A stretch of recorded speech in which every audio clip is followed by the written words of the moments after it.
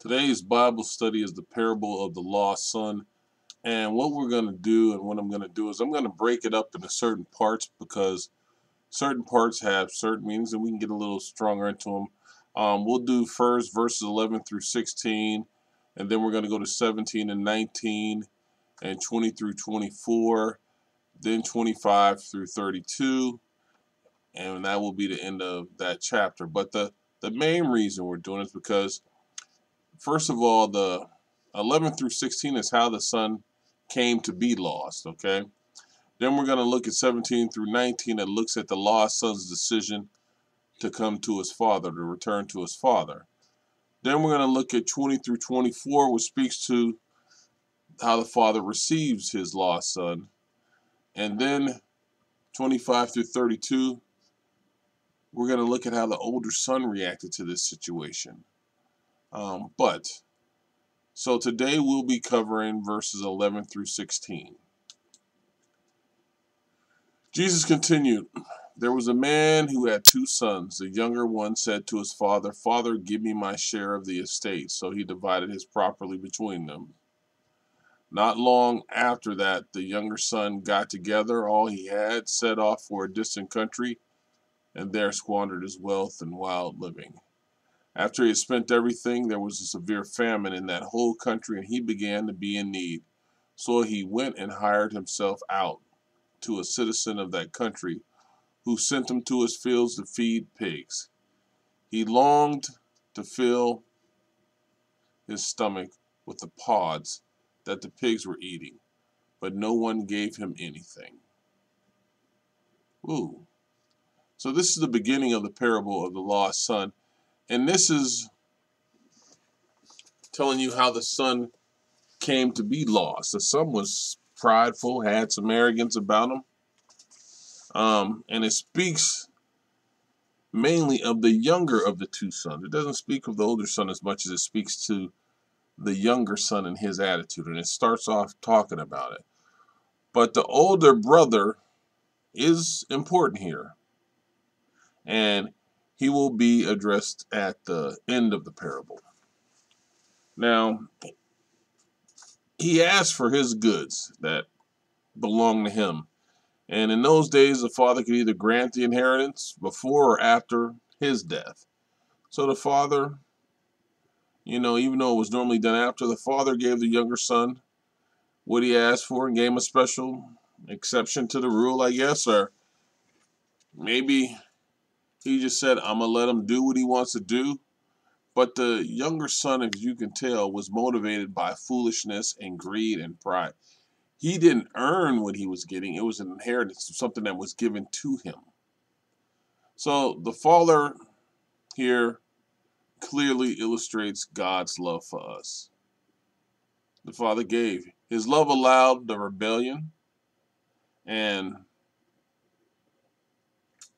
in some sense showed that he had his own will. He let him have his free will. His free will was not to stay, but to go.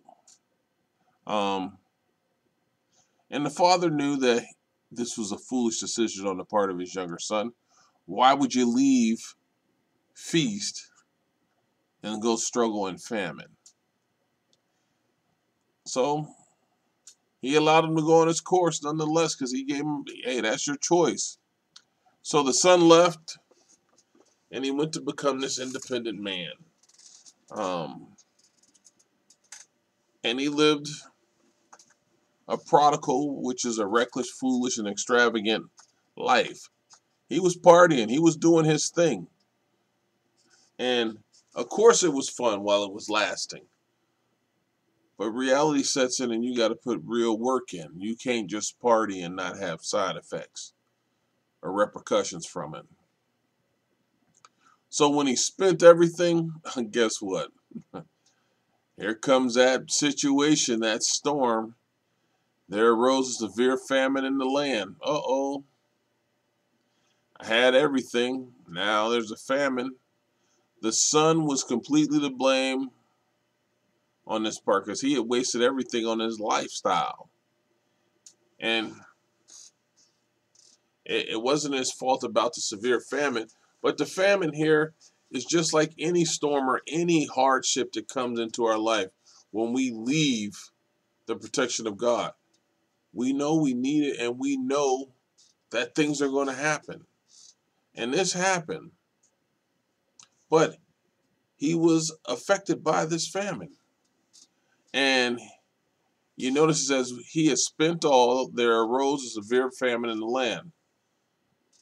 He spent everything. How was he going to do without? How could he provide for himself when in all reality he couldn't provide for himself anyway, because everything came from the Father, as it always does.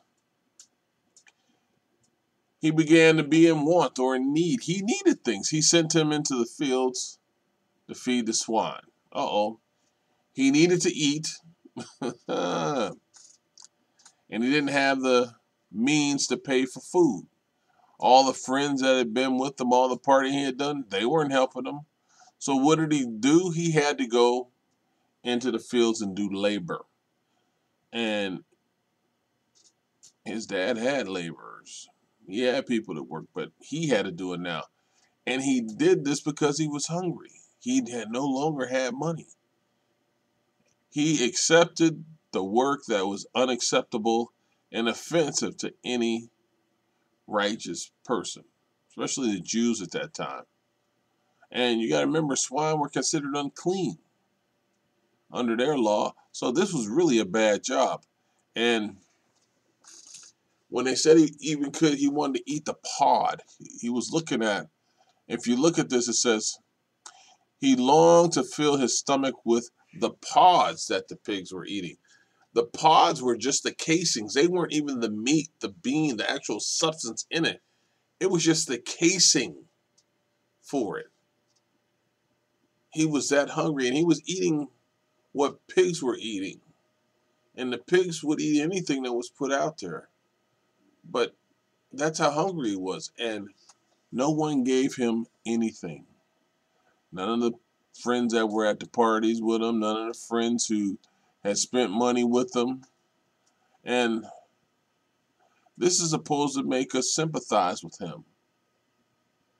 But as you sympathize with him, you have to realize that this loss, this lack of having, this misery, this hard and burdened life that he was now suffering in, and definitely reaping what he had sowed, is what drives him back to his good resolution. And that's in the next section, which we will review in the next Bible study. Amen.